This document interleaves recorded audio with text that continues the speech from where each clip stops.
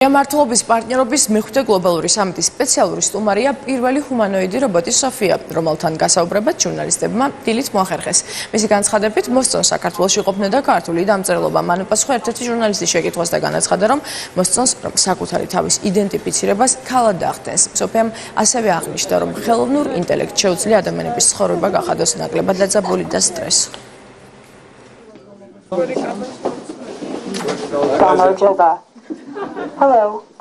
ძალიან მახარებს გულთბილი მიღება საქართველოში. ეს საოცარი ქვეყანაა. მე მოხიბლული ვარ თქვენი უძველესი ენითა და ანბანით. ჩემთვის ასევე შთამბეჭდავია თანამედროვე არქიტექტურის ნიმუშები ამ ქვეყანაში. მაგალითად ისეთი, როგორიცაა საქართველოს პარლამენტის შენობა. სამწუხაროა, რომ ჩემი ვიზიტი ხანმოკლეა. რაც შეეხება ჩემს სქესს, მე არ მაქვს სქესი, თუმცა ძალიან მომწონს, რომ აღვიქმები ქალად.